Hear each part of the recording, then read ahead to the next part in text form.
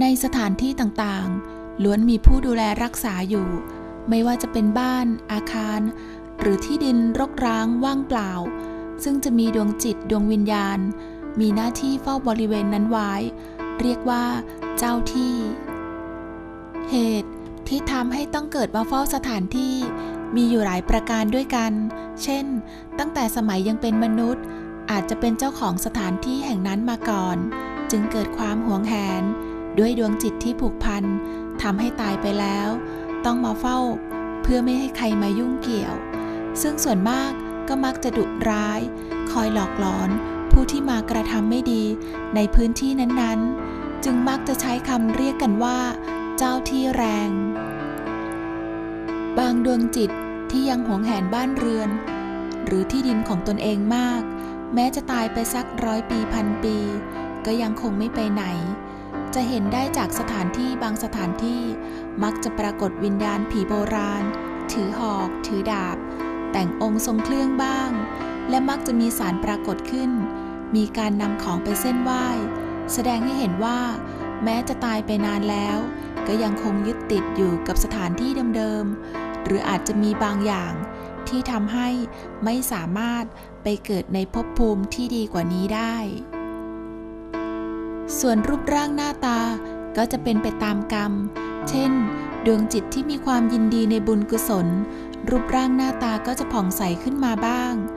แม้จะอยู่ในภพภูมิที่ต่ำก็ตามแต่ดวงจิตที่ยังพอมีบุญอยู่บ้าง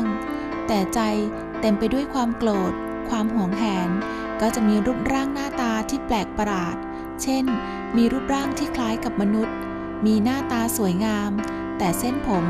เป็นงูพันศีรษะลักษณะคล้ายคลึงกับเมดูซ่าในต่างประเทศในบางรูปแบบมีลักษณะคลึงผีคลึงสัตว์เช่นงูผีจะมีลักษณะประหลาดเช่นมีดวงตาสีแดงเป็นแสงประกายออกจากตัวมีสีที่ประหลาดกว่างูทั่วไปเจ้าที่จะมาในลักษณะของจระเข้ก็ได้ซึ่งบางครั้งอาจจะเป็นวิญญาณที่เข้ามาสิงสู่ในตัวจระเข้หรือจะเป็นจระเข้ผีก็ได้โดยปรากฏตัวให้คนเห็นให้คนกราบไหว้ขอโชคขอลาภแล้วก็หายตัวไปซึ่งหากให้โชคให้ลาภหรือแสดงอิทธิฤทธิปาฏิหาริย์ก็จะถูกเรียกให้เป็นเจ้าพ่อเจ้าแม่เจ้าที่อีกรูปแบบหนึ่งก็คืออยู่ในระดับเทวดาชั้นล่าง